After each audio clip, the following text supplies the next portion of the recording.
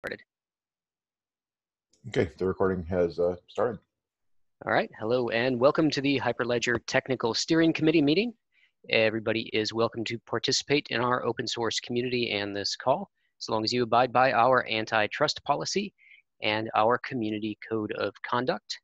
You should check both those out in detail, but in short, the latter is be polite. All right, we have a lot of things to discuss today, or at least we've got some discussions that I anticipate might take a while, including our ongoing discussion about expansion and convergence. So what I'm going to try to usher us through the first several topics here, with the hopes of leaving as much time as possible for that discussion. But we do want to make sure that we've got everything covered, so feel free to speak up if we're moving too quickly. First up for the announcements, the election is underway. If you have contributed this year, which is something like a commit or participating towards a work product in a working group, you should have gotten a form in email, or you should have subscribed to the contributors list, and you can see all that at the link in the agenda if you are missing something. Last week, we heard about the new meeting to get the marketing team and the contributors together to make sure that the projects are being conveyed in a way that the contributors to those projects are happy with, or vice versa, that they can help the marketing committee better promote those projects. So make sure that you're taking advantage of that meeting. The link is there for that as well. And then we've got a boot camp coming up in Russia. I guess I could have put these things in a slightly different order. We got the Maintainer Summit first in Minneapolis, followed by the boot camp in Moscow the following week. And links are up for both of those. Last week, we also took ownership from each of the TSC members took some ownership to go reach out to different maintainer communities to make sure that they're all recruited to participate. I saw some threads for some of those, so thanks for following up on those. We are looking for more input on the agenda for that summit in particular, and you can feel free to add that directly to the page for the Maintainer Summit. And then the last announcement is kind of a pre-announcement that the Diversity, Civility, and Inclusion Working Group has started designing the community survey. We want to use that to baseline the diversity and civility and inclusion status of the community, but also looking at maybe getting the developer survey questions that we'd done previous years integrated with that. So looking for some initial feedback on that, and we'll bring something for review probably in a week or two. It's sort of just started at this point. All right. Do we have, looks like we've got the rest of, yeah. Okay, got everybody else here, so great. Just in time for the voting topics. So Composer, maybe about a year ago, started signaling that they wanted to wind up new feature development, and they've formalized that now in a note that you should have seen on the TSC list, looking to move the project formally to deprecated status.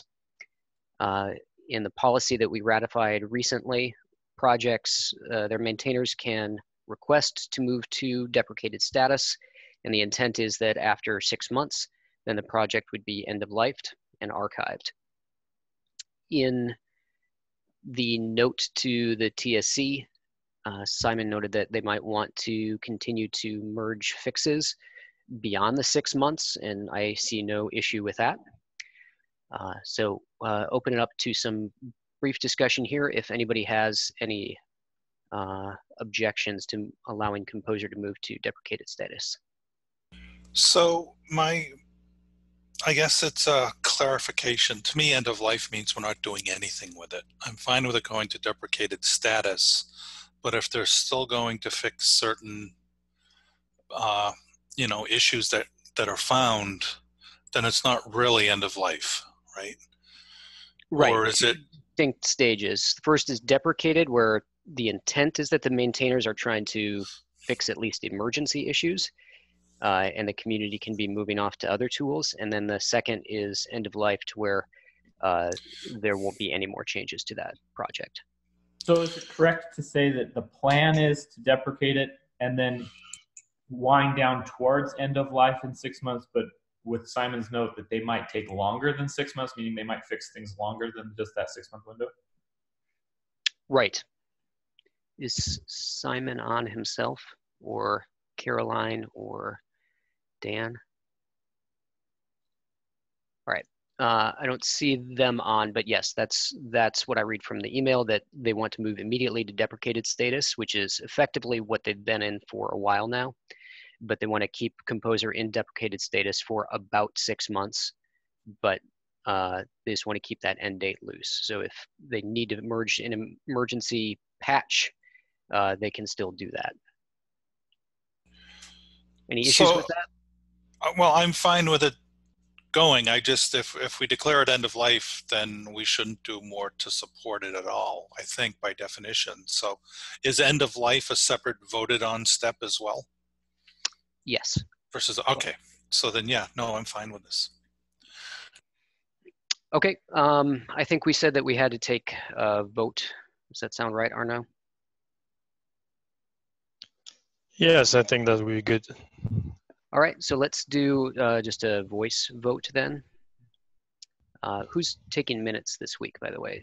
It's like Dave's on. Yeah, I'm here. Are we doing this roll call vote? No, we'll just do a voice vote. I just wanted to make sure that. Yep. Yeah, this is being recorded. Yeah, and Rye's here, so he should be recording it. So the votes will be captured and reflected in the minutes. Excellent. All right, so all in favor of allowing Composer to move to deprecated status? Aye. Aye. Yes. Aye. Aye. Any opposed? Any abstaining? All right, that passes. Okay, on to the Gardner proposal. And where we left off with Gardner sort of dovetails into the subject that will follow this, which is the TCF proposal. There is some observation of some functional overlap there, with Gardner being an Oracle and TCF having an aspect that is potentially like an Oracle. And there was a request that those two communities talk and come up with a plan. So my understanding of that plan is that Gardner would like to create a lab for the Gardner code base, and then also simultaneously to join the TCF community and work towards integrating components that come out of the Gardner code base, and otherwise working to improve and create the TCF code base. Is there anybody from the Gardner proposers on and or TCF that can say if I've got that correct?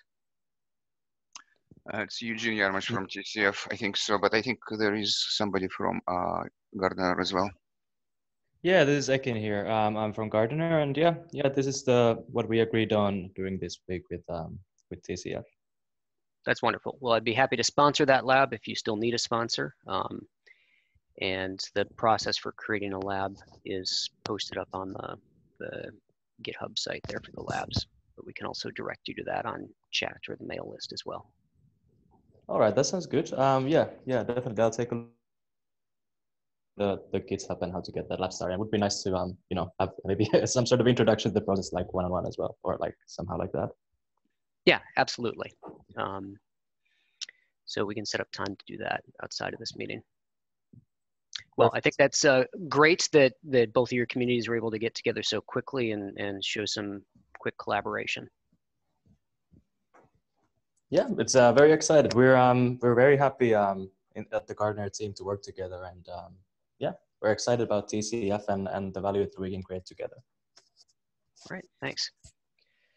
All right, without further ado, then we can move on to the TCF proposal.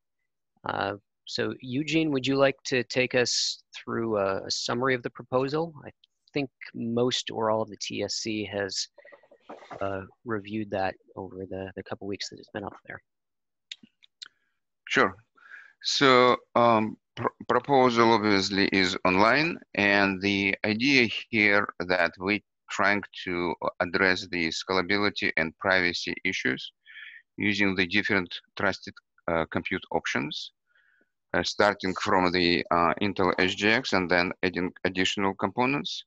What is we're trying to do, we're also trying to make sure that we use these trusted compute options to offload execution from the blockchain. And the most specific examples would be the, for example, genomics that can run days, or it can be IoT streams that can produce the volume of the data that too many to process on the normal blockchain. And that is type of usages that we really care about. We also want to preserve the computational trust, and we believe the trusted compute options, including ZK, MPC, and the TE environments, provide a good way to extend computational trust to this type of use cases. And finally, we're trying to drive adoption of the standard-based implementations, because we believe that this is one of the major obstacles for adopting the DLT technologies in enterprise world. So we're starting by implementing the specification. It's called off-chain trusted compute specification, developed using the Enterprise Ethereum Alliance and within the Trusted Compute Work Group. So that is pretty much kind of like the high-level summary. And we do have a pretty good community that already interested in the this project. I think we have total 13 sponsors. And practically all of them committed real resources to work on particular areas of interest. And the good news that they focus on different areas, so we can build up community, make it productive, I believe, pretty quickly. So that's pretty much all I have for now. And feel free to ask questions. Okay, thanks for that, Eugene.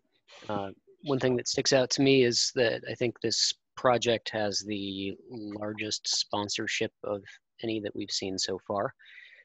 If not the largest, certainly close to the top. So I think that speaks a lot for it. Eugene, can you talk a little bit about what the sponsorship commitments are to the project? So we have a number of different commitments. So some companies has been involved in this work already. For example, like iExec, the initial code base that has been committed to Hyperledger Lab is actually came from 3 sources.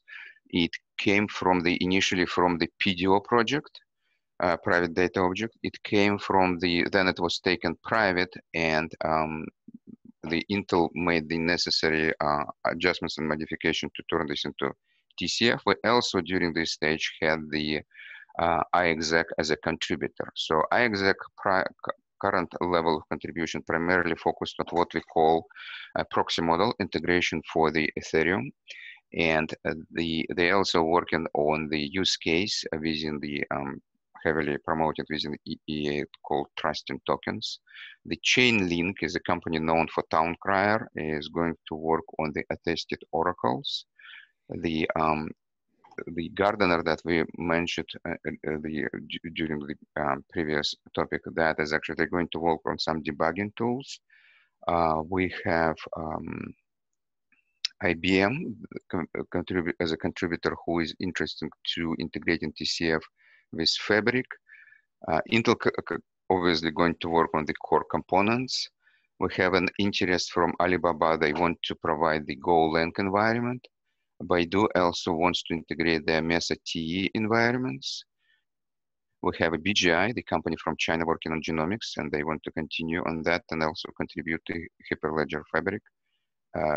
We have the contribution from consensus, but this is mostly on the architectural side because they very active in the EA.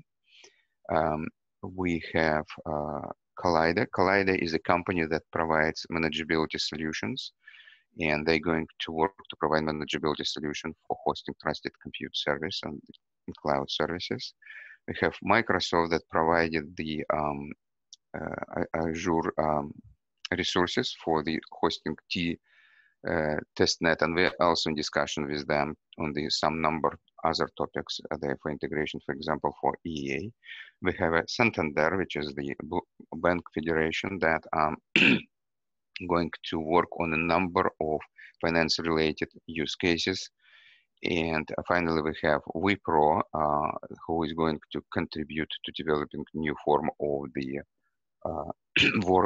trusted compute options like ZK and MPC.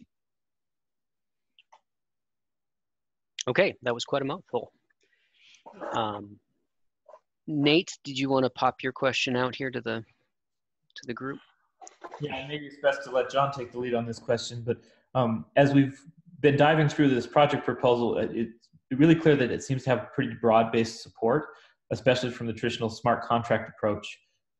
For those of us who are kind of sitting a little bit outside of that smart contract approach, I'm having a little bit more trouble understanding how it overlaps with both the Transact project as well as with Ursa, relative to both the aims around multi-party computation and zero-knowledge proofs, but also around how low level is the component and how reusable it might be relative to what we're doing with verifiable credentials and other mechanisms for creating attestations. So I can take just a piece of that anyway.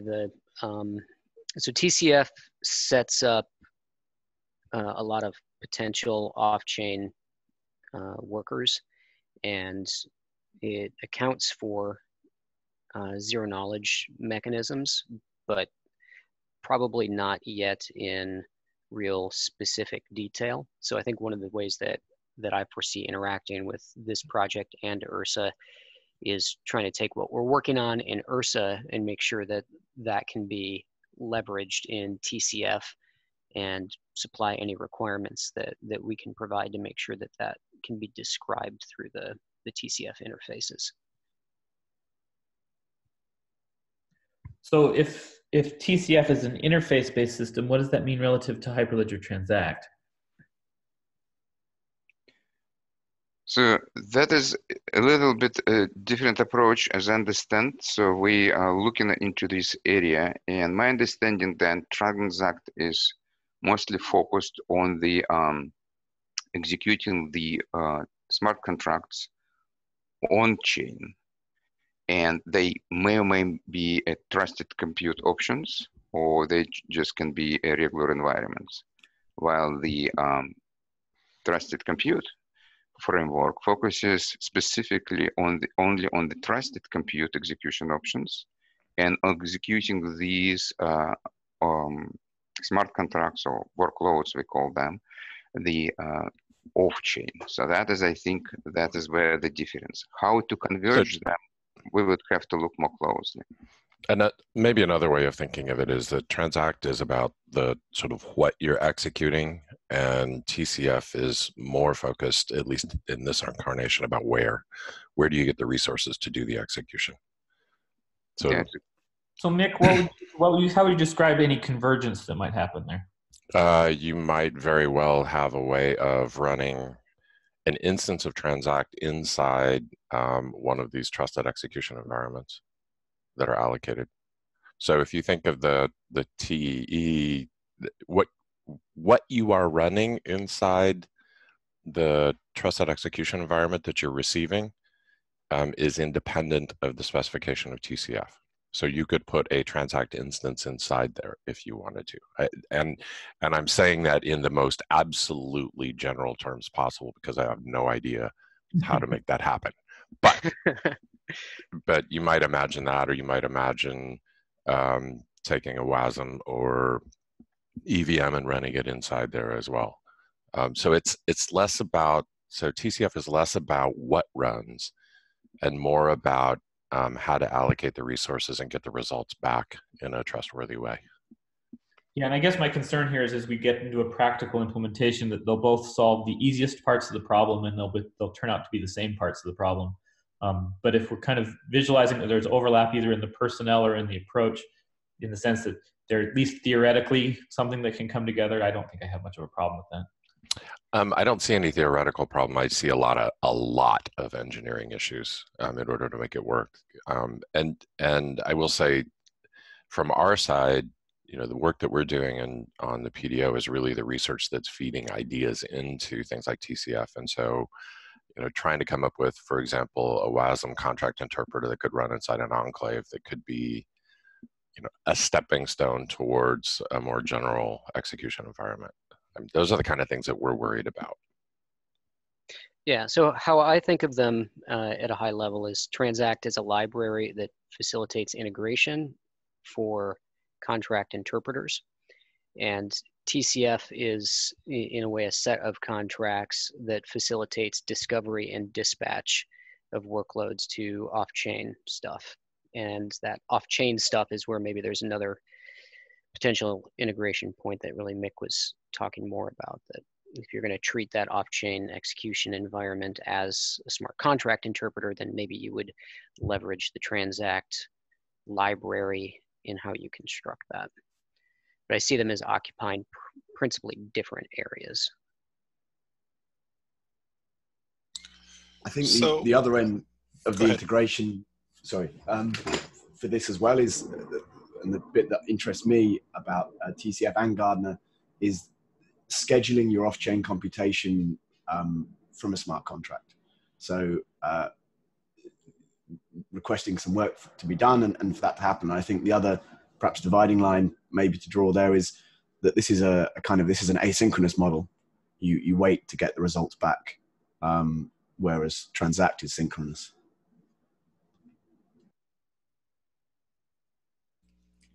So just a question, because I'm not a big security guy, but is this reliant on SGX, or is it one option? It's a one option. Okay, So because SGX hasn't been accepted by the upstream kernel, right? By what? Has it been accepted by the upstream Linux yet? Yeah, there are definitely Linux drivers for it. There's Linux drivers for it, but it's not upstream. Intel offers drivers, right? Yeah, not to go too far down that. I was gonna say, I don't know that that's I hear what you're saying. The installation process and the management processes are pretty straightforward. So. Okay. But yeah, TCF is a spec that talks about how you could do off-chain trusted execution, either through a trusted execution environment or through MVC or NISIC. So yeah. So a lot of options. Yeah, so Mark, just to remind you that one of the contributors, one of the sponsors is specifically focused on adding the zero knowledge pieces of this as well. And there are other TEEs beyond SGX that would be potential places where you could, hardware-based TEEs, where you could do this kind of execution as well. The spec is actually pretty general. Do we have any contributors or maintainers looking to support anything other than SGX? I think Eugene mentioned one of the companies is actually focused on doing the zero knowledge proof. Yeah, the portions of it, and it's still very early.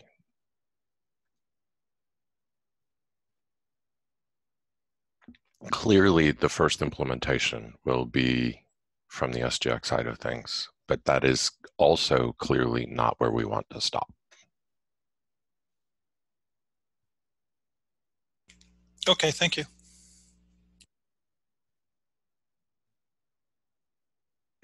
So I had a question on I think the it's still sorry, I have another question to just follow up with that thread. So I think it's still very early to talk about, the release of this framework someday, but what would you envision the release of this framework would contain? Would that be SGX in addition to zero knowledge, or in addition to other trusted framework implementation, or you would come out, or would it be okay for you to come out with only one solution provider? No, the one solution provider probably won't work, because even the specification in its current state calls out for these three different types of transaction options. We expect that to continue to grow. And one of the key objectives for the release of the TCF would be to make sure that we support all of them, or at least most of them. So that is the criteria for the release. Well, let's call that product release of the TCF. Great, thank you. Okay. Okay. And for my question, yeah, thank you. It's kind of it's a little bit what was discussed earlier, but I'm wondering. Let's imagine we have a network with lots of participants, because that's what we want to have on networks. And you've got one participant who has chosen to do their trustwood offload in SGX, and you've got another participant who's decided to do it with zero knowledge. And those participants want to do business together or transact or operate on the chain in such a way that they both end up executing their contract. So they move something between them or whatever. So they have to trust the operation of the entire chain and both of those contracts in full operation. What's the plan for how person A or party A would validate the attestation and the quality and the security of the TEE chosen by party B, and vice versa? Is there ever any suggestion or intention that all system participants should be able to deep quote all trusted aspects of the system? Because the diagram on the wiki only really goes as far as the contract owner trusting the offload of a bit of their contract to their chosen enclave technology. But of course, not everybody trusts the same stuff. So what's the thought about mixing and matching here? So it's a very dry document, but there is EA specification. And from that EA specification, the summary would be that the specification itself treats all trusted compute options identical and treats them as a black box. As long as party A and party B agree that two different trusted compute options equally suitable for them, they can execute their workloads in those options. Obviously, the workload is going to be different. So how are they going to know that? There is going to be published information, attestation reports about each of the workers, so they can know that they can trust those workers. And once they execute it, there is a mechanism how they, it's called receipts, how these receipts recorded on the blockchain, and both parties can acknowledge they agree with the results. So fundamentally, the assumption that they have to be mixed and matched freely for the execution. Obviously, since we don't have real implementation for multiple options yet, we will have to finalize the details of the specifications and obviously the implementation to make this real. But that is definitely the intent, to mix and match them as needed. And just to be clear on that, Eugene, what you're saying is that the trust relationships are really punted to the parties that are trying to agree with one another rather than being formalized in the specification, right? That's correct. So specification is kind of dry specification, and it leaves significant room for the interpretation and so the application specific implementations. So obviously we cannot define everything in the spec. Okay, I think that runs the course of the questions that we've seen so far. In the interest of time and getting to our expansion and convergence, I'd like to move that we take a vote on the TCF proposal.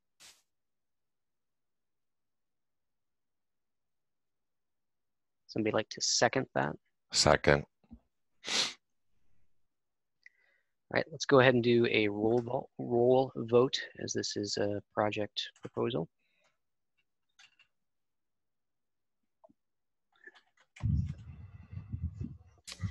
Do we typically do roll votes for project proposals? That's my recollection. I'm getting to the list.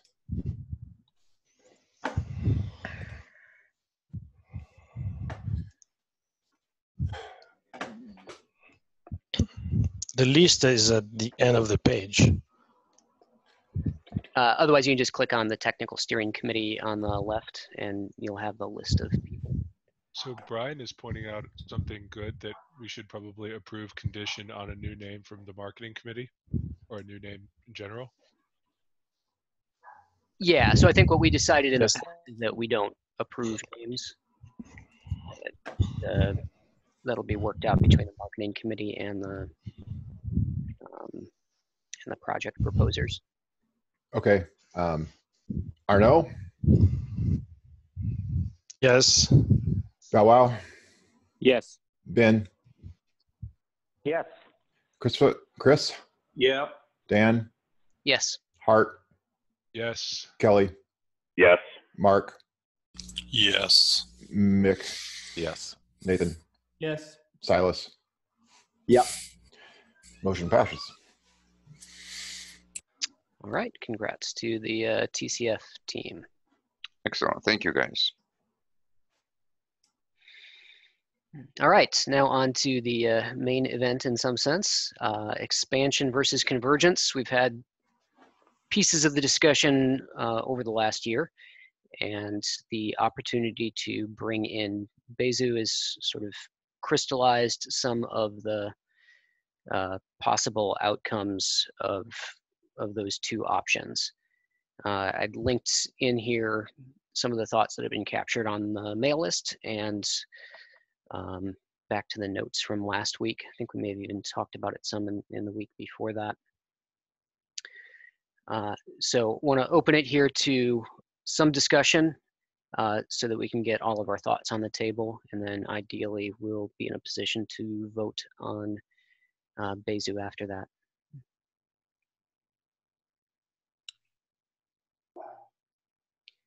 So I guess, can I start?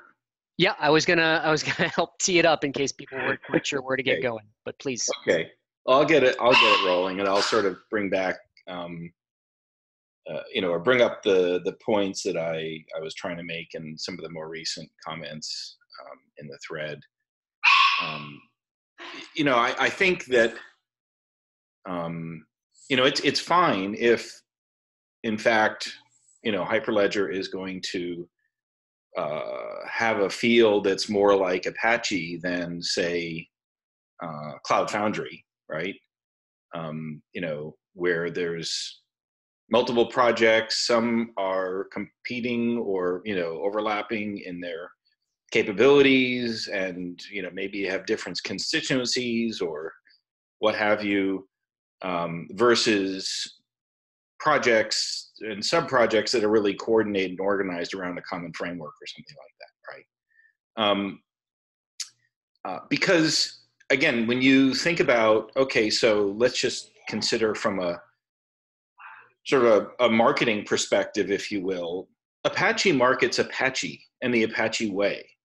They don't market Hadoop, OpenWhisk, Kafka, Rabbit, whatever. That's, those are, the projects are not the thing that's important. The important thing from an Apache perspective, that they communicate when, they have their annual conference or at various other venues, they're promoting the Apache way, right? How they help projects incubate, how they help, drive very rigorous IP licensing regime over the code base so that the code bases can be trusted, makes it easier for people to consume the open source that comes out of Apache because they can trust that it's not going to be wackadoodle from an IP perspective.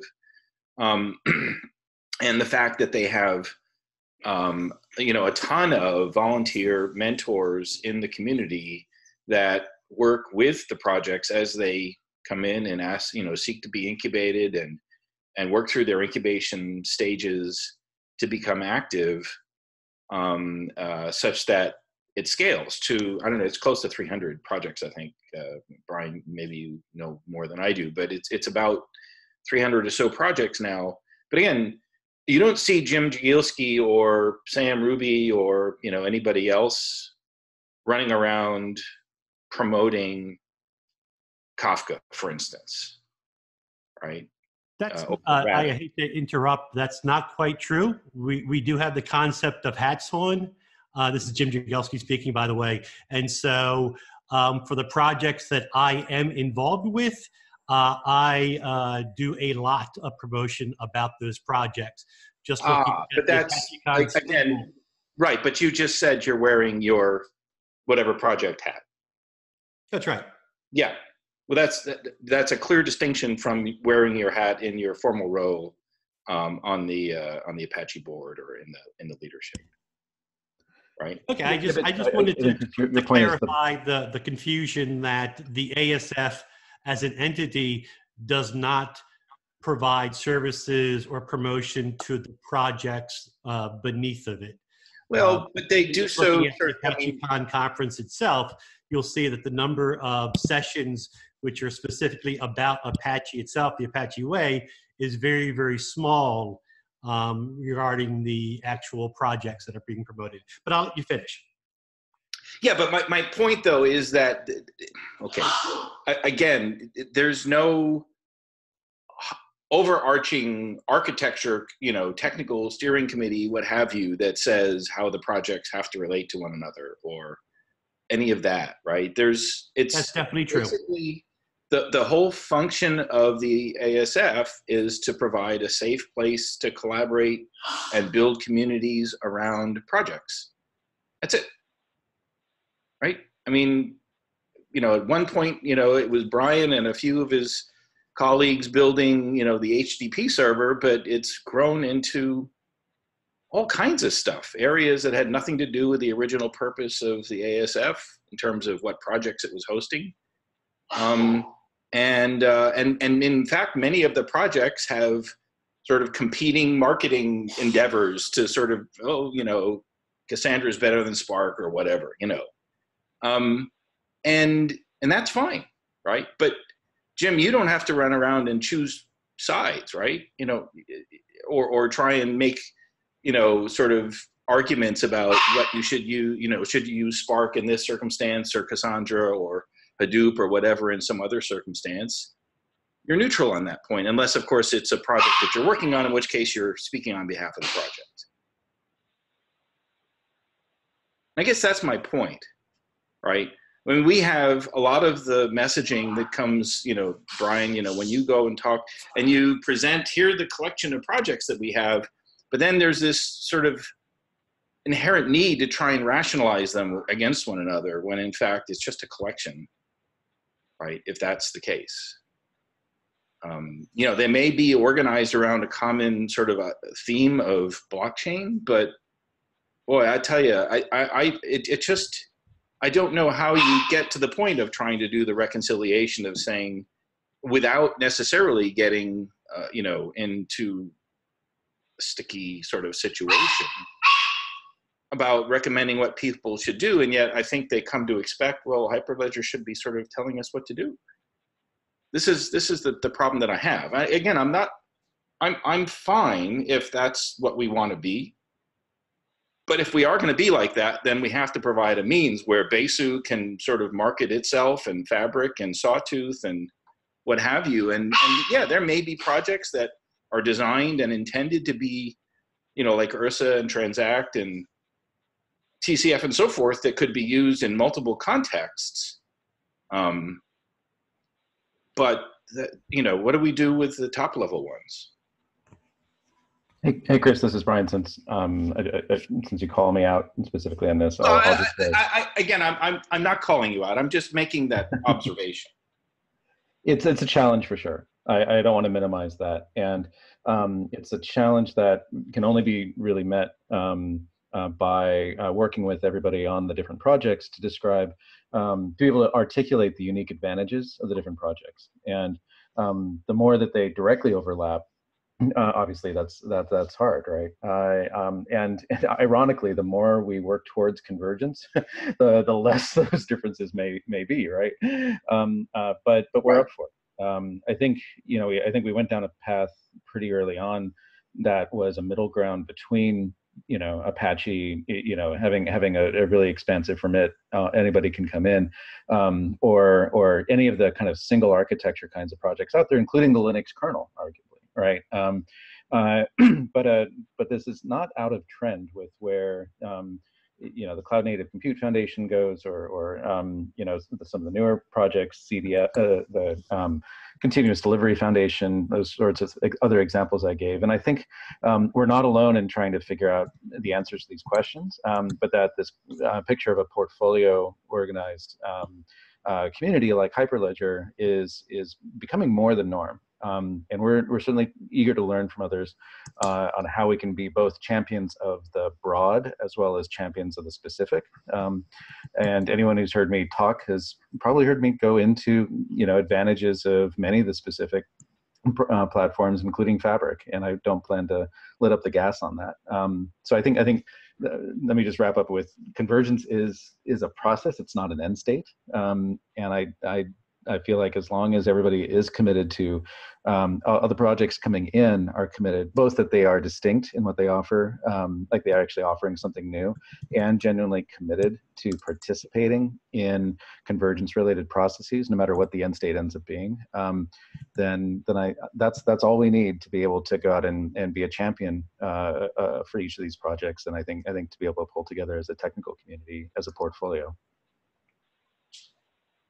Okay, thanks, Brian. Thanks, Chris. I think there were some other viewpoints that were being discussed on the list, more on the technical aspect as opposed to marketing. And so maybe if those individuals can speak up at this point, particularly on that architectural convergence front. Looks like Hart and Nate are battling for who can make the longest paragraph on chat. Yeah, and I'll go ahead and summarize what I've sort of said, is that, sure, if we have more projects and more things going on in Hyperledger, it might increase fragmentation and make it harder to converge within Hyperledger, but it's naive to think that if we don't include projects that they're just going to go away. They're still going to compete for contributors, for users, for everything else with us outside of Hyperledger, potentially in a much less friendly way. And we will drive more convergence in the space as a whole, I think, if we accept worthwhile projects. And that's just my opinion in a very brief summary. And my paragraph reflects some of that same sentiment, that we're really trying to get the best folks at the table to collaborate on ideas, because it's not just about what projects we have in the greenhouse today. It's about getting the right people to talk about things so that we get the right projects in the greenhouse for tomorrow. And my hope with Bezu is that we get a lot of quality contributors that will help think about things differently and help us move forward in the convergence efforts that we've been working on. Yeah, and I want to follow up with that, with an observation that today, and I said this before, blockchain technology is in its infancy. We need more innovation. We need more creativity in this space, and because of that, competition is good. I borrow a quote from The Godfather. Keep your partners close, but keep your competitors closer. So today we see, well, we bring in another competitive framework, but it's good for us. Competition drives us better. Competition help us, or at least, it forces us to do better. So because of that, in my mind, and I on the other hand, I also believe in the people, right? Packages brought in, I heard 26 developers or so. So there's a lot of people here, and I believe that they will contribute in other common projects, like OSA, like Transact, like the projects that we talked about and voted today. So to me, it is a number game. A bigger community is likely to be a stronger community. So regardless of the technical innovation that they have today, even though I feel like not a whole lot of that coming into Pantheon framework that we have evaluated, but the people behind that would really enrich our community. And because of that, I'm in favor of having more competitors rather than less. All right, thanks for that, Ben. Mark's got his virtual hand up. Yeah, so I think it's great that we're having this discussion, and I guess a question for Brian and Dan, since Dan's our representative on the board, is how much of this is really a technical steering committee decision and how much of this goes back and it's a board decision as it impacts the direction of Hyperledger itself? Well, I think our precedence up to this point is that we accept a variety of overlapping projects with an ever-raising bar on what differentiation means for those. It would be nice if the board could have weighed in on the long-term picture that they would like to see as far as expansion versus convergence. That's certainly something that I think I would still appreciate hearing from the board, but I think we'll need to resolve this immediate question before the board next meets on the 16th, and probably would not be able to give us feedback, I'm guessing, for yet another meeting after that. And I won't speak for the board, but I mean, Mark, you've been on those calls as well as you're a representative of the general members to it. I think they want to be supportive of all the convergence efforts and want to figure out how, and we're trying to work to prepare for them options for the next budget cycle on how to, or if we want to, specifically resource certain convergence efforts and what that might mean. How do we just help the community move further along on that? But I do think they expect us to figure out this kind of meta roadmap kind of story in the technical communities. I think they believe there's strength in that. Obviously, they're concerned about whether we get overloaded from a resource and staffing and marketing point of view as well. But, and just for the sake of everyone else, a pretty regular part of the board meetings is a pipeline, a sense of, a report to the board of, here's the projects coming down the pipe that we know of. Sometimes we don't know of them. Every board meeting we have a conversation about kind of what that pipeline looks like. And there hasn't been any pressure to say no on the basis of lack of resources. Again, I don't want to speak for the board on that front, but I have not heard anything negative about the principle of trying to attempt both expansion and convergence simultaneously. Okay, yeah, thanks. I just wasn't sure how much board's business I could discuss on the call. So this is Arno. I have to say I totally agree with Nage on the point that you cannot force those things. I mean, this is open source. People will do what they are interested in, and the TSC for sure has been very supportive of collaboration across all the projects from the beginning, right? And I don't think that has changed. And we have now seen a few projects started, and I think everybody welcomes that. But it's not like we can sit there and say, hey, you need to collaborate with this guy and conversion and so on and so. What I do find an interesting question is, we keep coming, and Vipin keeps bringing up the role of the working groups. And Mika said before, the working groups have no teeth. And it seems to me that, there's actually a link to what might, the role that EEA might play in some way there is, if we were to define some standard modules that could be used by different frameworks, for instance, should we have some kind of specification that says this is the standard API for this or the standard protocol, whatever the case might be? And who is in charge of doing this? Unless we had a charter where people say, hey, this is where we're going to define these things, and if you care, you should participate. I think the working group will still suffer from lack of recognition and support. Yeah, and I think we discussed some of that last week, Arno, as well. And yep.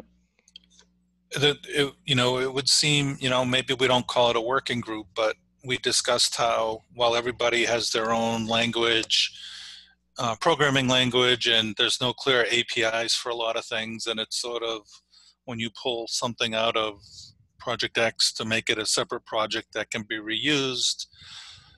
I haven't necessarily seen, and maybe I've just missed it, but you don't really, you define what the API is so it fits back into your project. You don't really work with the other projects up front to come and say, okay, what's the best API to get reuse here?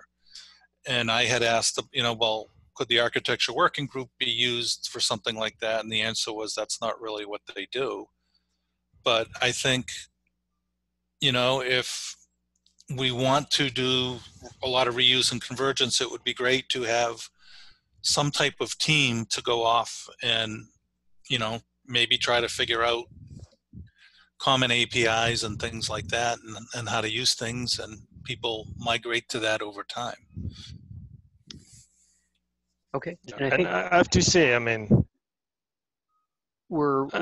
this very, I spend a lot of my time working on standards, and the way those things happen is not by force, right? It's people get together and say, hey, we all have that same problem. Can we all, come up with a common solution that we can all then support and remove a pain point for everybody? And so to me, again, this is this notion, you have to make it possible, but you cannot force it. In this case, we would have to have some kind of charter for a working group to say, hey, this working group is going to define how to do this, or how to interface, right? This kind of component, what is expected of the component, what kind of behavior, and so on. And then, if there is enough people who feel like, yeah, this is valuable, then we would have a support and people would engage and create this and then support them in their framework. And then there would be a win for everybody. But we don't really have that mechanism today. And I don't think the kind of working groups we have today have this kind of support. Okay, and with that, we're down to the last 5 minutes here. For me, what I've been thinking is that Besu or Pantheon would be successful with or without Hyperledger. I think it's got enough backing behind it. So the question for me is really, would Hyperledger be more successful with Besu, with another stack? And I think what I hear that's persuasive to me in this discussion is that we're more likely to have the kinds of collaborative discussions with that community if Besu is a part of the Hyperledger greenhouse or open rangeland, as Nate is alluding to there. But I think either way, we owe that project a vote. And so I move that we take up a vote now on Besu. Would anybody like to second that? I second that. Okay. Arnaud? Yes. Bow Wow? Yes. Ben? Yes. Chris? Oops, Chris? sorry. Yes. Dan? Can I pause longer for more drama than Chris provided? Yes. Hart? Yes. Kelly? Yes. Mark? Yes. Mick? Yes. Nate? Yes. Silas? Yep. It passes unanimously. Fantastic. So that went quickly enough. We have maybe a couple minutes. Mick wanted to give a quick update, and then I would like 1 or 2 minutes at the end for something. Yeah, and I'll make sure that this is really quick. So I know there have been a number of discussions about, okay, not sure who that was. There have been a number of discussions about kind of futures of working groups. Some have been on the mailing lists. We've been trying to capture all of the notes on the working group task force page. We've got at least a start at a couple of the proposals. Just wanted to invite, in particular, kind of the working group leads to go in and take a look at that and make sure we get some feedback on it. I think at a minimum, the convergence that we're having right now is that the working groups have to be much more finely grained in their scope. focus much more on specific tasks or problems rather than general areas. And then the question becomes, can we take the other role of working groups, which has been to foster discussion, and either leave that as the role of the working group or move it over to more SIG structure. So that's essentially where the discussion is going at this point. Please weigh in on the ideas that we have out there. Okay, thanks. And I moved on so quickly, I don't think I gave a congratulations to the Bezu team, so congrats for that. So as we close up this meeting, this is the last meeting of this technical steering committee. As the vote concludes next week, a newly elected group will take over here. Maybe we'll have some of the same faces, maybe some different ones. But I would like to at least personally thank everybody who has served on this technical steering committee. I think over the year or years that we've been working together on this, we've found good ways to collaborate, especially where some of us have started in maybe more adversarial competitive positions. We've arrived at more collaborative competitive positions. And I think that's to the betterment of the whole community. So thanks to each of you for the extra time in your day that this committee has consumed for you.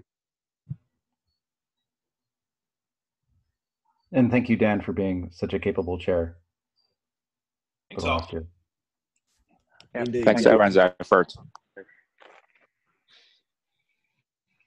All right, and with that, we will draw this meeting to a close. Thanks, everyone. Bye-bye. Thanks.